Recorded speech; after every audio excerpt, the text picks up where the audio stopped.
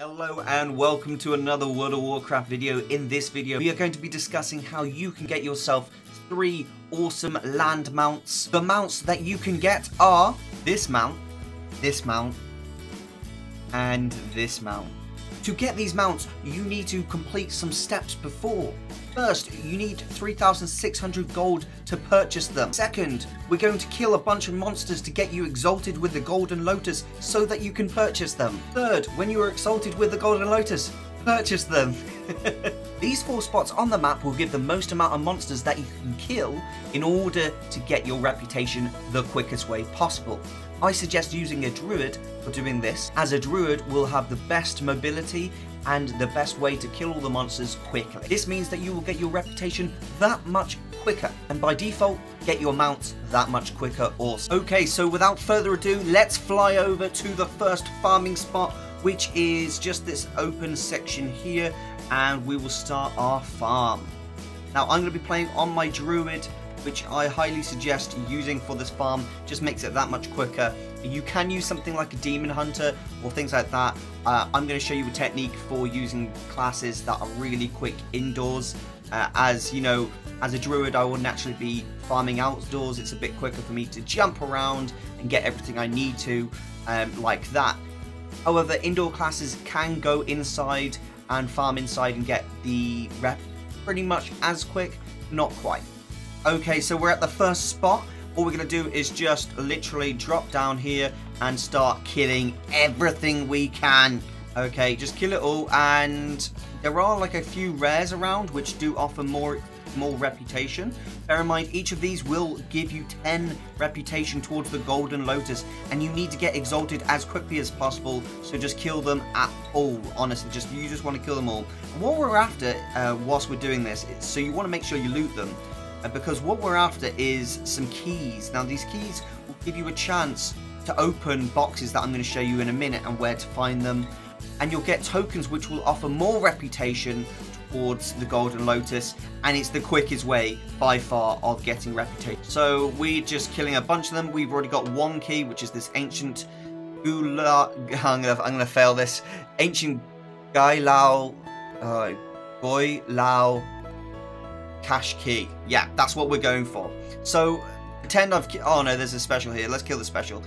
So once you've killed obviously all these guys, loot their bodies, and then we're going to go over to the next farming spot, which would just be here, then there, then finally just here.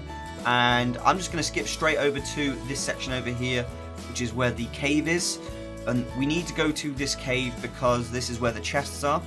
What I would suggest is you farm yourself 10 of these keys before you go to this cave, so that you're using your time the wisest way possible. And you don't want to just have to keep running into here, go a bit slower, and just reduce the efficiency of this farm. So let's go into this cave really quickly. It's called, what is it? Gaolai Halls. I struggle with that name. Why do you have to give me such a difficult name to pronounce? This is the cave where I would suggest, if you're a demon hunter, maybe you farm in here, because it might be just a bit quicker for you to get around and just keep farming all these areas. But once you come into here, the chests are straight ahead. I will show you those in just a second. What I would always suggest is just going into here, checking if the 2 rare elites are available, because if you do kill these 2 rare elites, they give you 200 reputation each, so they can be really nice to kill. I'm just going to jump to this one and kill it. There you go. And they just drop basic materials. They'll give 200 reputation. Each of these gives 10 reputation. Okay, so now we're going to go down the main hall that we were speaking of previously to get the chests. Once you've got the keys that you need, go to here, and you make sure you walk along the line, otherwise you will get knocked into the air, and it's very annoying to try and get to where you need to. Double click this door, as there are 2 doors. It might be a bit buggy for you. Kill the rare elite, and then run down these stairs. Obviously you can kill these monsters on the way. Hopefully they'll give you another key. I've only got 1 key just because I'm making this video. I wouldn't have dared to come in here without at least 10 keys whilst I was farming the reputation. Just makes it so much quicker. Okay, so you run up these stairs and you just kill the monsters in the way, and you can immediately start opening these chests. Okay, so once you've opened the chest, you'll notice that we got a Relic of the Thunder King. This offers a whole ton of reputation. I believe it's 1,000 reputation for the Thunder King. No, it's 500 reputation for the Thunder King, and it's 250 for the Relic of Gulal. Now, this will increase when you get to Revered status. You can buy yourself that accommodation that increases your reputation by 100%, and that will immediately go to 1,000. That will go to 500, making it that much quicker to get where you need. And you just open these chests and they respawn pretty darn quickly. So if you've got more than 10, you can just easily open all these chests and then come back and reopen them again. It's that quick. This never really drops anything, so you can kill it. It gives you 200 reputation, always worth killing it. Apart from that, guys, just make sure you get yourself 10 keys. Open these chests, get all your commendations, use your commendations, get your reputation to Exalted, and then go buy yourselves those mounts. Now, if you are not a fan of farming and you'd like to do the daily quests, there is that option too. I just find that daily quests feel boring. I just like grinding out experience and reputation. It's a lot more fun for me personally. However, if you are the sort that likes the daily quests, there is this option in this video as well. So all you have to do is come to your respective faction. So I'm Alliance, so I'm at the Shrine of Stars.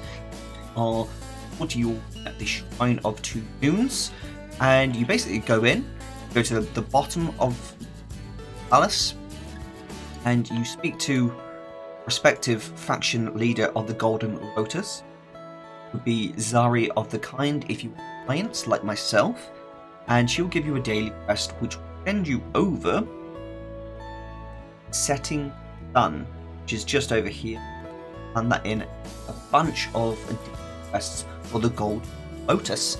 Very simple, and then it will send you over here just a bunch of daily quests, similar type thing.